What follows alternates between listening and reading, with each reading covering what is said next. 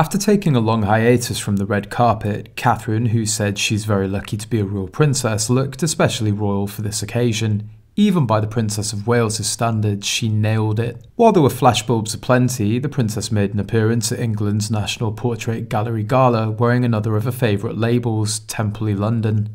Tastes are tastes, and Middleton's crown-approved looks aren't for everyone, but this is as close to objectively good as it gets, right? It's the most appropriate thing she can wear for who she is in the space she's taking up for the event at hand. It's like the lace gown was reverse engineered for this night. Just last month, she and her husband Prince William attended the BAFTAs. At the Film Awards, she stunned in a floor-sweeping floral Alexander McQueen dress. It was a fitting label for her return to the red carpet, since the fashion house was responsible for her now iconic wedding gown. For the formal occasion, Catherine wore a floor-length long-sleeved emerald green lace dress to view 2 new exhibitions as well as meet with the museum's guests, donors and members. The all-over lace covered a subtle sweetheart neckline and flared out into a slight A-line. There was a matching bow belt, and she finished the look with gold sandals and a coordinating metallic clutch. Of course, the princess's now famous blowout was present and accounted for, as well as her sapphire and diamond engagement ring. In true Middleton style, it was a polished and put-together look that was classic and current all at once. Naturally, it was custom-made for the princess, so you can't pick up the exact same look for your next museum gala. The earrings, which aren't especially noticeable under a bouncy blowout, are Kiki McDonough tourmaline and amethyst drop earrings. It's small, but the candy-coloured pink base adds the tiniest bit of contrast, like her nod to artsiness for the evening.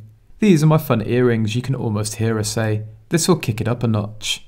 The purse by Wilbur & Gussie rounded out her outfit with a third British designer, again right on theme and perfectly appropriate. All she needed to further proclaim her love of the United Kingdom was a Burberry coat. Kate is an avid art fan, and she famously studied art history when she attended St Andrews. She's the patron of the National Portrait Gallery and was shown around the building, showing keen interest in artwork on display. Kate was introduced to the parents of a child who attends Thomas's school in Battersea, where George is set to enrol in September. We were chatting about Thomas, the school George will go to.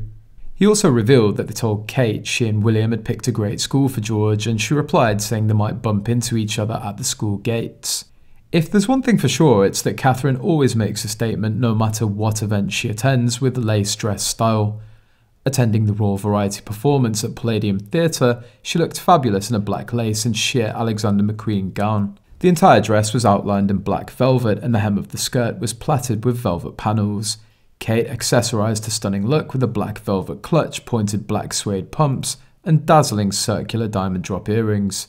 In true Kate style, her dark brown hair was down in perfectly voluminous curls as she rocked a signature blowout.